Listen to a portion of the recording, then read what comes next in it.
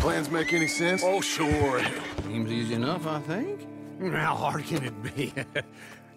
But I'll tell you what I think. Just to be safe, I'll do the reading and planning, and you do the building. How did I know you'd try to weasel out of doing any work? Oh, now, that is plain unfair. It's inaccurate and not what's going to happen.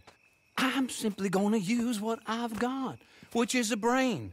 While you use what you've got, which is less of a brain. Let's get started. Well, first thing it says the foundation, which involves moving those heavy wooden joists. Definitely not a job for a man with terminal lumbago, unless you want to dig a 6-foot deep hole for me when the workday's over. Don't tempt me. Oh, here comes Charles. Maybe he can lighten the mood a little. How'd you get on? He'll be back, but not for a while. Charles, dear boy, John needs help moving these joists. Now, come on. Get a move on. We gotta get started before the rains come. You're very annoying. He's right. We should get on with this.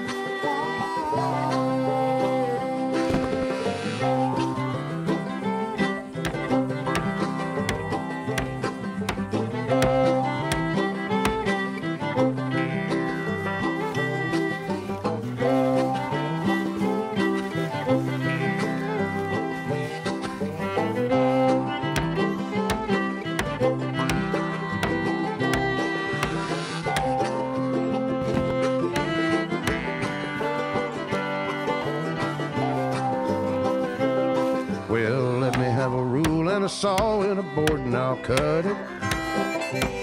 I'll climb up a ladder with a hammer and a nail and I'll nail it. Well, we worked so hard to build a little house together. In the snow or the rain or the ice cold wind, whenever. No matter what the weather, we're together.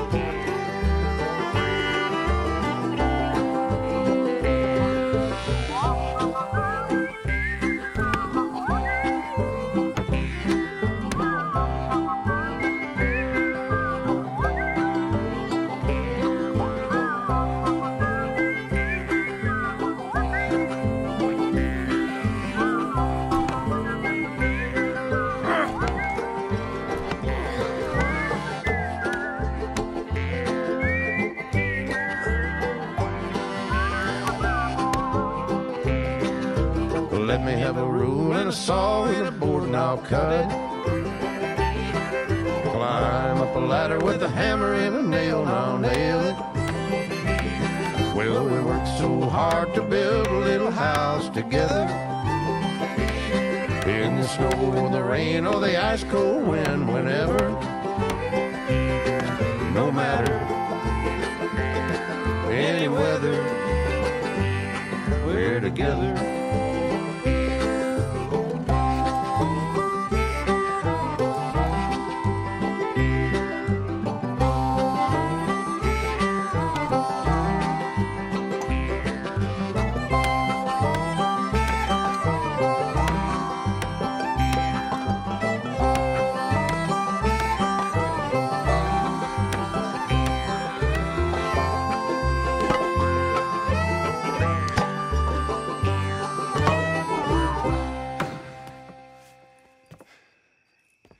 And I think that's everything. John Marston, you have a home. So do you. Oh, I know. And you, Charles. As long as you'll stay with us. Thank you. Gentlemen, to this happy home. Well, at least till this fool gets his woman back.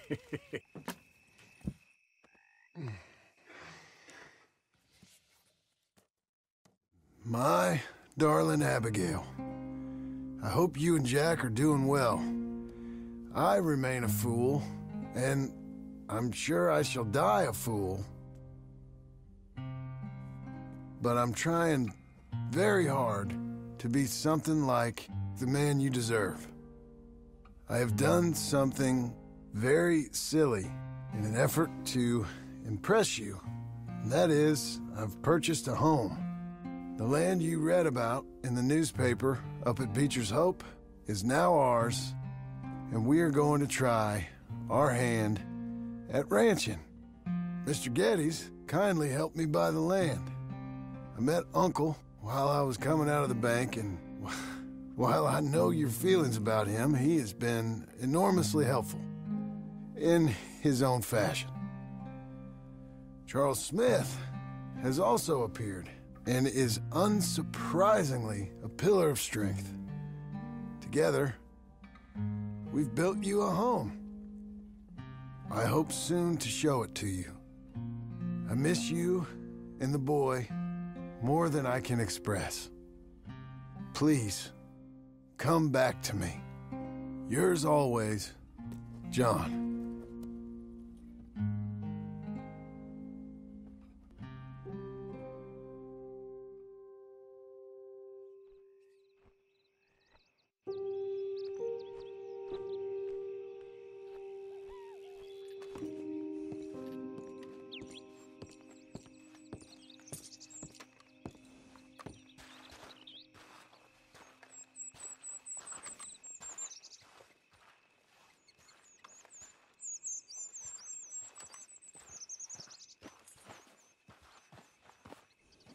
Uncle, I thought you was...